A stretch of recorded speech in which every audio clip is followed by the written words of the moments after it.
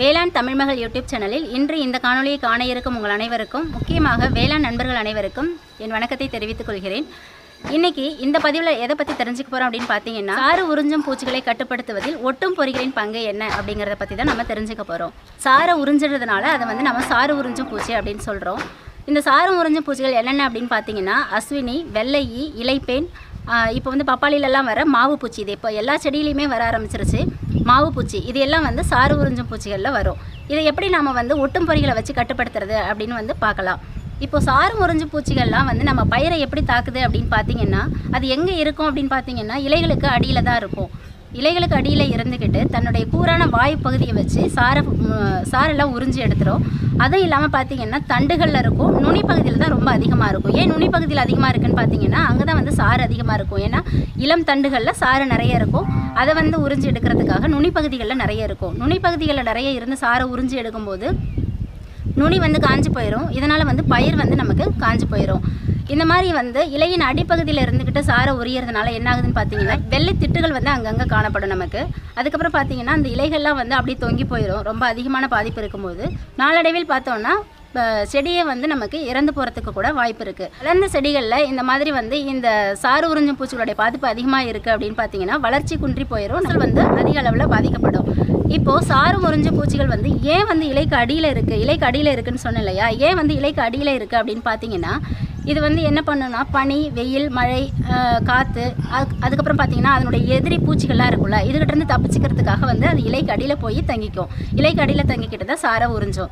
அது மட்டும் இல்லாமல் இதை நம்ம எப்படி தெரிஞ்சுக்கிறது அப்படின்னு பார்த்தீங்கன்னா, இந்த சாறு உறிஞ்சும் பூச்சிகள்லாம் இருக்கிற இடத்துல எறும்புகள்லாம் சாரை சாரையாக போயிட்டுருக்கும். நீங்கள் பார்த்துருக்கலாம், வீட்டிலேயே பார்த்துருக்கலாம். அவரை செடியெலாம் நம்ம வீட்டுக்கு தோட்டத்தில் வளர்த்துருப்போம். அந்த இடத்துல பார்த்தீங்கன்னா எறும்புகள்லாம் நிறைய போயிட்டே இருக்கும். எதுக்கு போகுது அப்படின்னு பார்த்தீங்கன்னா, இந்த சாறு உறிஞ்சும் பூச்சிகள் என்ன பண்ணும் அப்படின்னா, தேன் போன்ற ஒரு திரவத்தை செடிகள் மேலே சுரக்கும். அதனுடைய வயிற்று பகுதியிலேருந்து செடிகளில் சுரக்கும். அதை சாப்பிட்றதுக்காக தான் இந்த எறும்புகள்லாம் படையெடுக்குது. இந்த தேன் போன்ற திரவத்து மேலே கேப்னோடியம் அப்படிங்கிற ஒரு பூஞ்சானம் வளர ஆரம்பிக்கும். இந்த கேப்னோடியம்ங்கிற பூஞ்சானம் வளர ஆரம்பிக்கும் போது அது கருப்பு கலரில் நம்ம கறியை தெளிச்ச மாதிரி பயிர் இருக்கும். இந்த மாதிரி இருக்கும்போது இந்த பயிர்களால் சுவாசிக்க முடியாது. சரியான அளவில் ஒளிச்சேர்க்கை செய்ய முடியாது. இதனால் என்ன ஆகுதுன்னு பார்த்தீங்கன்னா, பயிரோட வளர்ச்சி குறைஞ்சி போயிடுது. பயிரோட வளர்ச்சி குறைஞ்சி போயிடுச்சுன்னா அடுத்து நமக்கு என்ன ஆகும், மகசூலும் நமக்கு குறைஞ்சி போயிடும். இப்போ இந்த சாறு உறிஞ்சும் பூச்சிகளில் முக்கியமாக பார்த்தீங்கன்னா, சில பூச்சிகள் என்ன பண்ணோம் அப்படின்னா, நோய்களை பரப்போம். உதாரணமாக பார்த்தீங்கன்னா, வெள்ளை ஈக்கள் இப்போ பயிர் வகை பயிர்களில் ஒரு இடத்துல போய் அது வாயை வச்சு உறிஞ்சிட்டு இன்னொரு இடத்துல போய் உரியுதுன்னா, மஞ்சள் தேமல் நோய் அப்படின்ற ஒரு நோயை அந்த இடத்துலேருந்து வயல் முழுக்க அது பரப்பி விட்டுடும். அப்போ நோய்கள் பரவறதுக்கும் இது ஏதுவாக இருக்குது. இப்போது இந்த சாறு உறிஞ்சும் பூச்சிகள் எல்லாம் நம்ம எதை வச்சு கட்டுப்படுத்தலாம், கவர்ந்து இழுத்து அழிக்கலாம் அப்படின்னு பார்த்தீங்கன்னா, இதுக்கு இரண்டு வண்ணங்களில் நமக்கு ஒட்டும் பொறிகள் இருக்குது. ஒன்று மஞ்சள் வண்ணத்தில் இருக்கும், இன்னொன்று நீல வண்ணத்தில் இருக்கும். இப்போது மஞ்சள் வண்ண ஒட்டும் பொறி அப்படின்னு பார்த்தீங்கன்னா, இது எதுக்கு பயன்படுத்தலாம்னா, அஸ்வினிக்கும் வெள்ளையி இது ரெண்டுத்துக்கும் மஞ்சள் வண்ண ஒட்டு பொறியை நம்ம பயன்படுத்திக்கலாம். இப்போ பாருங்கள், இது இந்த மாதிரி இருக்கும். இதை நீங்கள் கடையில் வாங்கிக்கலாம்.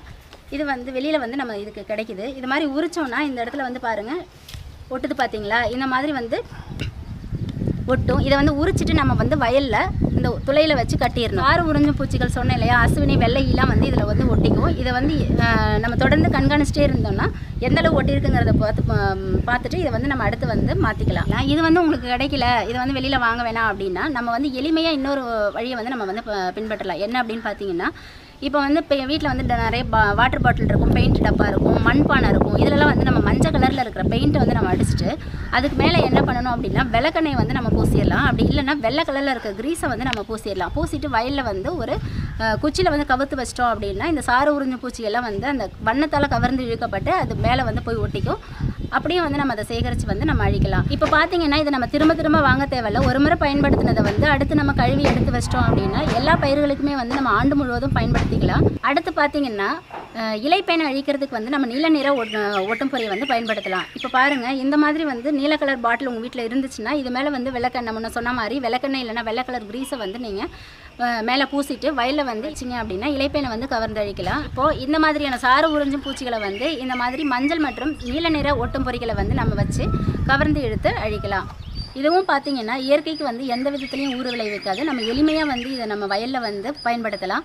அதுவும் இல்லாமல் பார்த்தீங்கன்னா, நமக்கு செலவும் குறைவு. அதனால் இந்த ஒட்டும் பொறிகளை பயன்படுத்தி சாறு உறிஞ்சும் பூச்சிகளை கவர்ந்து அழிக்குமாறு கேட்டுக்கொள்கிறேன். நன்றி.